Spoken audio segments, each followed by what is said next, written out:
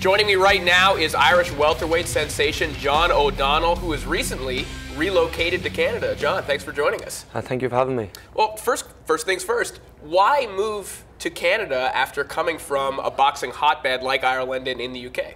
Well, I've come to Canada now. I've hooked up with a gentleman, Mr. Adam Harris from Hennessy Sports. He's been wanting me to come over for a while now, and I've finally made the move and come over, and I'm really glad that I have, you know, better opportunities.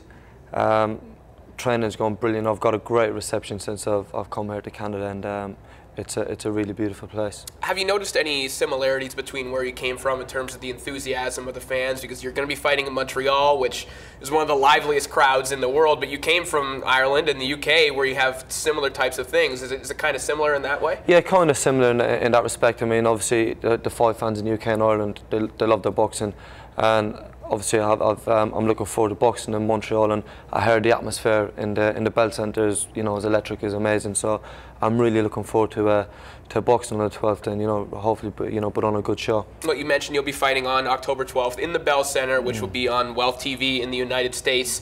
What do you know about your opponent, Thomas Mendez, for your first fight here in Canada? What are you expecting out of him come the 12th? I watched a couple of clips of him on YouTube. You know, he's short, stocky, aggressive, likes to come forward. So I'm going to be using my, you know, my boxing skills, use the ring, and you know, hopefully put on a good show, and I'll box him come the 12th. You know. Now you're going to be facing Mendez, but you seem to have found some rivals here in Canada already. Tell me what's going on with Phil LoGreco, because there's been a Twitter war between you and him, another fighter with a major promoter, a Canadian-based fighter. You know, that rivalry seems to be there, but there seems to be something a little bit deeper between you guys. Yeah, well, he's coming out chatting a bit of nonsense on Twitter. So basically, I was in Montreal last week sparring another good welterweight, and Antonin Dekary. So I thought, you know, I'll take a trip up to LoGreco's gym, and I did. I went up, I called him out, told him I'd fight him in his hometown, the UK, you know, wherever he wants to fight. I fought him in his backyard. You know, I went in his gym and called him out. I can't do no more than that. He knows where I am. If he wants to fight, all he needs to do is call Hennessy Sports. We'll get the fight on anytime, anywhere. So when you went in there, what happened? Did he? I assume you didn't fight when you got there. No, there was a bit of commotion. Obviously, I called him out. I went straight over, called him out, told him I want to fight him. Let's get it on in the ring. He was chatting a bit of nonsense, saying how I lost to a bum in Vegas 5-6 years ago. Yeah, I lost fair and square. I was a kid. I was, you know, I was still learning the game, so to speak. But he's nothing to worry about then, does he? If I lost to a bum, he's no problem getting in the ring and beating me, so let's get it on. Beyond Phil LoGreco, you've also mentioned, and I know Adam Harris has been mentioning, maybe a Canadian welterweight tournament of sorts with you and Phil and some others. Would that be something that would interest you in the near future? Yeah, definitely. There's, I think as you said, there's like three or four good welterweights here in Canada, and like a mini series maybe, you know, with 4 or 6 of us in a little tournament. It'd be really good. You know, I'm definitely up for it. I'm sure there's 1 or 2 others that are up for it, but I think there's a few that, you know, talk a lot, like Greco, that that don't want to do it. But we'll see if they can put that together. It'll be brilliant. Well, even though you're here in Canada, are your eyes still back home on any fights there as well? I mean, specifically, I'm thinking about, you know, a rematch with Craig Watson or Junior Witter for the British welterweight title. Would either of those interest you, or is Canada basically on your radar at the moment? No, definitely. I'd love to. You know, obviously have some big fights back in the UK again, like the likes of Watson or Junior Witter. There's some really good welterweights back there. And, you know, hopefully they're fights we can make down the line in the future. But at the minute, I'm concentrating and doing my business here in Canada, and hopefully really make a big name for myself over here. You know. Well, in doing that, you've gotten yourself another place on American TV as well, as we mentioned on Wealth TV, and you've been on Showbox before when you fought Terence Cowden.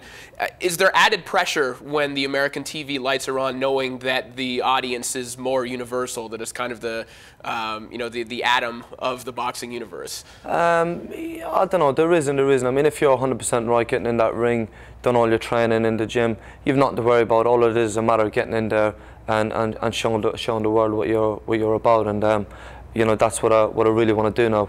come every fight from now on, I want to get in there and show everyone, show the world what I'm about, what I'm really about, you know. Well, speaking of the big stage, I can't have you here and not ask about Katie Taylor. Speaking of the big stage and people performing, how much did her victory and that kind of magical moment that we saw in London, how much did that mean for Irish boxing, for people like yourself and other fighters who are coming up in the sport? You know, it was really good. She's an ambassador for sport, you know, everywhere, not just Ireland. You know, she's a legend. You know, she's you know, won some really big tournaments.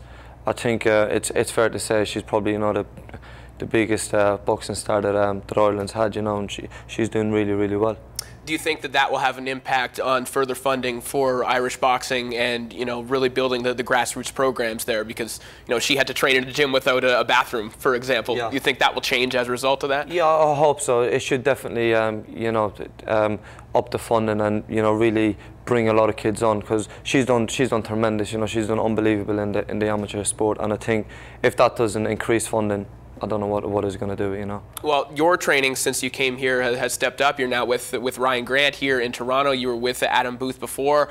What are some of the changes now to your camp here as opposed to how it was back in the UK? I feel a lot more focused over here, for one. You know, I feel I can just fully concentrate on my boxing. You know, RG is a great coach. You know, I hooked up with him obviously when I came over here, and I feel we've bonded straight away. Really knows what he's talking about, really knows he's boxing, and I'm looking forward to building a good, strong relationship with him, you know. Are we going to see any changes in you in the ring in terms of how you fight as opposed to the last time most people would have seen you on ShoBox? Yeah, definitely. I mean, you're going to see a big difference, a big improvement come October 12th. I'm going to show the world that I'm ready, and I'm really a changed fighter. And come October 12th, I'm gonna show them. Well, we're looking forward to seeing that. That's John O'Donnell, Irish welterweight sensation, who you can catch on Wealth TV on October 12th.